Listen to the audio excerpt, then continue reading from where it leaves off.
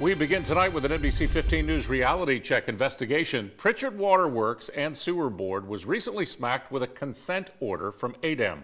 It shows multiple violations of permits over the course of 4 years. But some water board members tell us they were caught off guard by the violations, saying they were never made aware that the consent order was even issued, nor were they made aware the board has to pay almost $250,000 in fines. NBC 15's Karis Harmon reports tonight some board members are now seeking legal help. Yes, and the board members tell me one of the reasons why they lawyered up is because they do not want to be associated with those violations.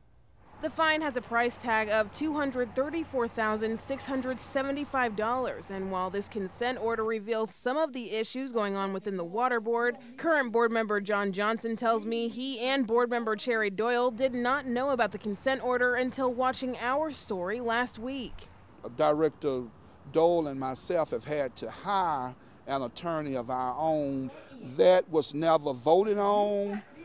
That was never shared with Director Doyle and myself. Johnson says there was a meeting back in September where board leadership, the legal team, and the system engineer went into executive session, but he and Director Cherry Doyle did not. Expecting for them to come out and do the legal thing and discuss what had gone on and if anything needed to be voted on, just like, approving that over $250,000 that has, been agreed to be paid on at with ADEM.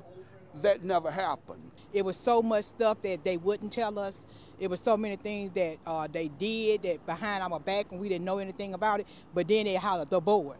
Johnson says one of the main reasons they hired an attorney was because they do not want to be associated with any of that activity he says they knew nothing about. It's so embarrassing to be a Pritchard Water Board member. With the media, when you all and your peers say the Pritchard Water Board, that's not the case because it's 5 board members, but it's only 3 board members that are making the decisions. I've reached out to Chairman Heidelberg along with Jay Ross, the Pritchard Water Board attorney, for comments, but I haven't heard back from either.